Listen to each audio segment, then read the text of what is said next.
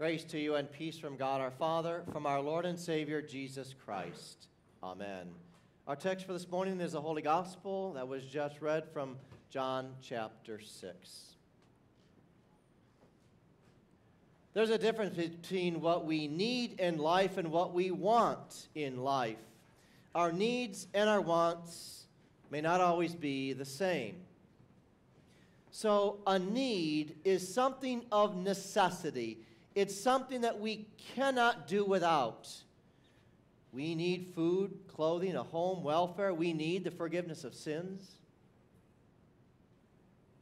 A want, on the other hand, is something of luxury. It's something that we necessarily don't need, but it would be nice to have. Most of the time, that which we want becomes sinfully driven. We will learn today that we not only need daily bread, but we also need Jesus, who is our bread of life.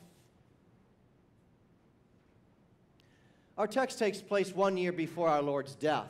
It makes reference to the Passover. And so it's the Passover that's 1 year before Good Friday. So there's a large crowd on the way to attend the Passover in Jerusalem.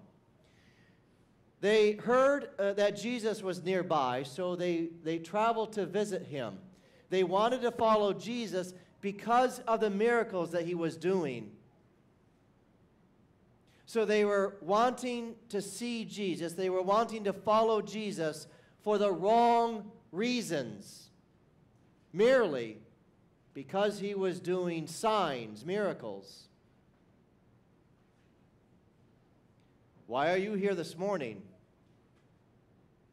Do you think that Christianity will make you healthy, wealthy, and wise? Are you here because of selfish reasons? Or are you here because you truly need the forgiveness of sins? What did the people in the wilderness need? They needed food. They were hungry. And it was getting late. And there was they were hungry. So Jesus said to Philip, "Where shall we buy bread that these may eat?" Now, Philip could have said something like this. "Why, Lord, you just performed many miracles in Galilee. You healed a centurion's son. You healed the man at the pool of Bethsaida. I believe that you can supply enough food to provide for these over 5,000 people." But Philip didn't say this. Philip concluded that since they do not have enough money to feed all these people, that the situation is hopeless.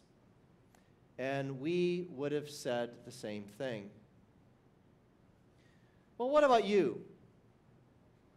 How much money do you need to solve all of your problems? Will, say, $200,000 be good enough? Do you need more, or do you need less?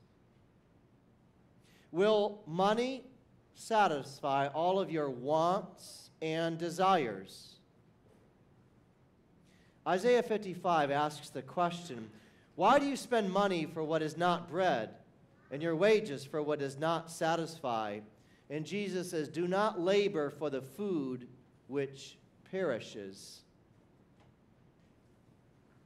Philip thought that the situation was hopeless. This boy's got some bread and some fish, but it's hopeless. A hopeless situation. There's no way, there's not enough food from this little boy's lunch that could feed the whole crowd. And we would have said the same thing. Andrew could have said, "Why, Lord, you are the Son of God. You are the source of life, and you sustain life. You are able to satisfy the hunger and the needs of these people by performing a miracle."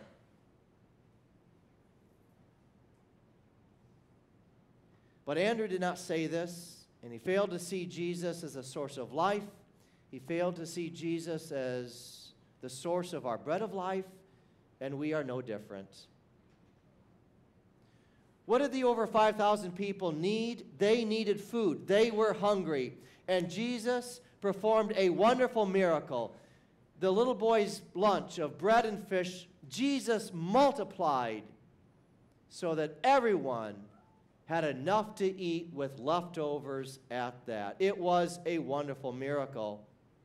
And after multiplying enough bread and fish for everyone, there were some that wanted to make Jesus, take him by force and make him into a king, a bread king, a political bread king. They thought, why, with power like this, Jesus would be able to overcome the Romans. He would be able to restore the glory of Israel, like in Solomon's time. Come, let's make him king.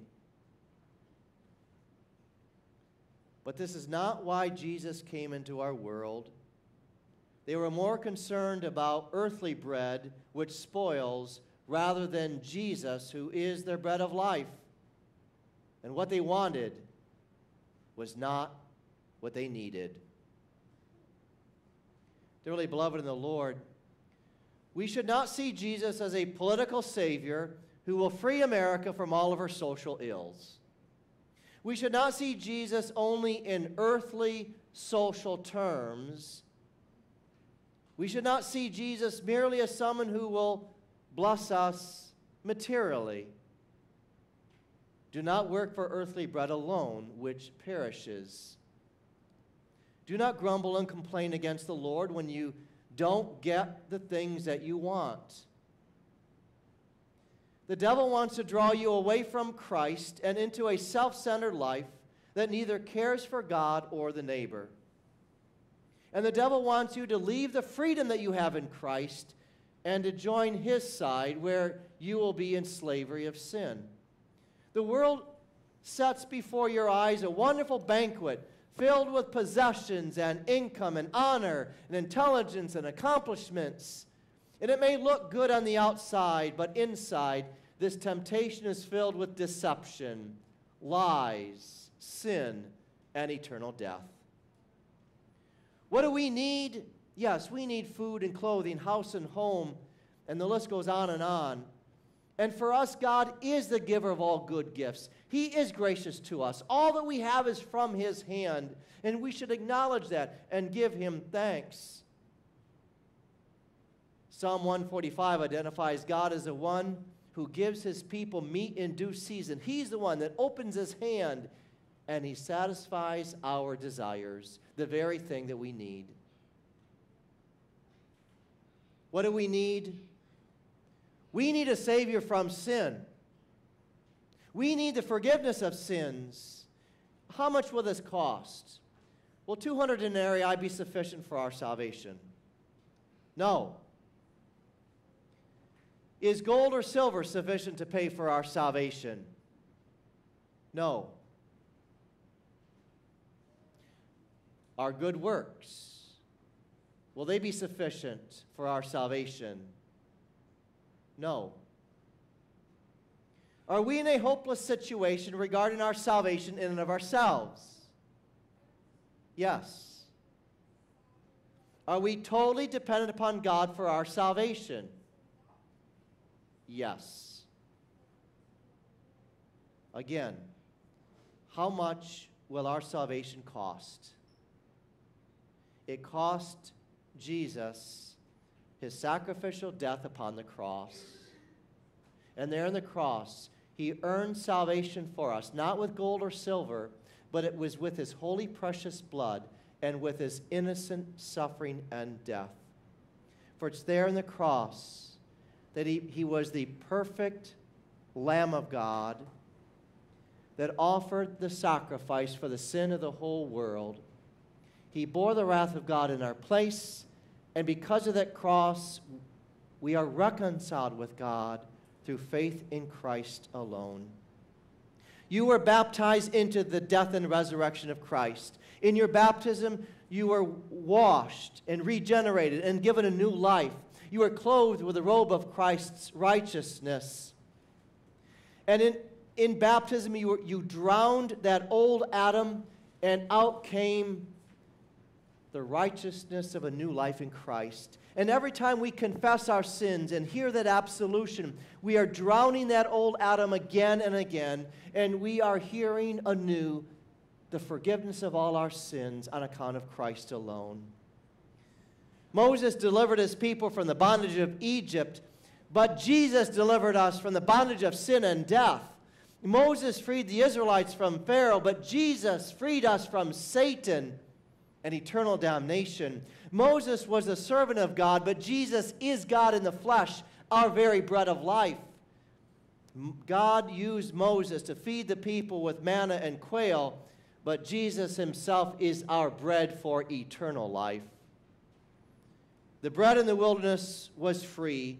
God gave the children of Israel manna and quail every morning without payment on their return. And even though they complained, and the bread which Jesus fed, he fed to the over 4,000 people, even though Peter and Philip and Andrew did not get it. And even though there were some there that wanted to make Jesus into a bread king, Jesus still fed them all.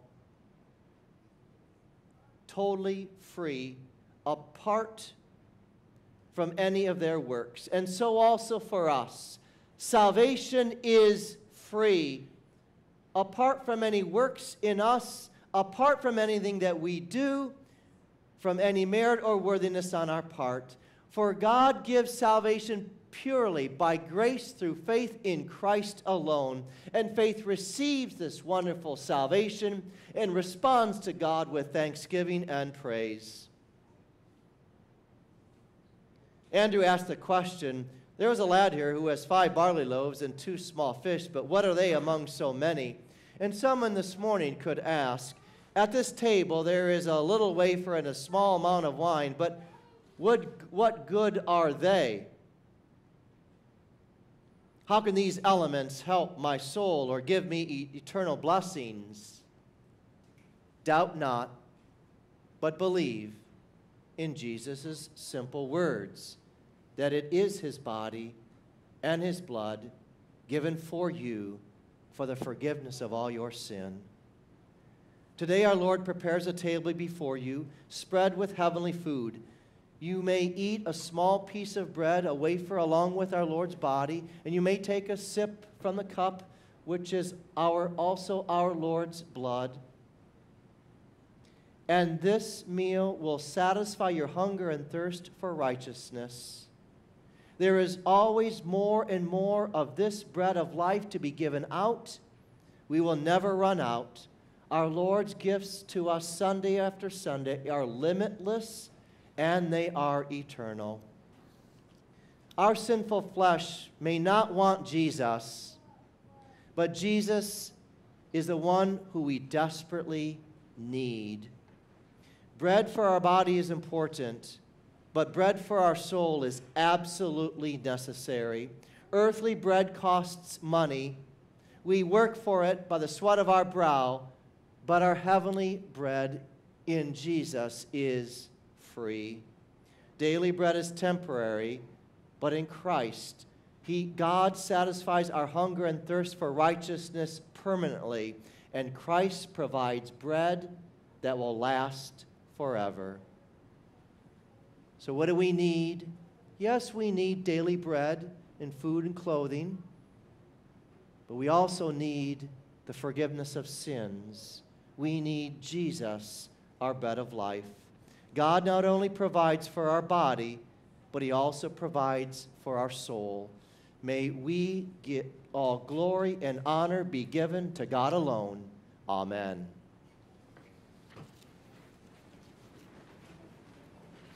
Now may the peace of God, which passes all understanding, keep our hearts and minds in Christ Jesus in the life everlasting. Amen.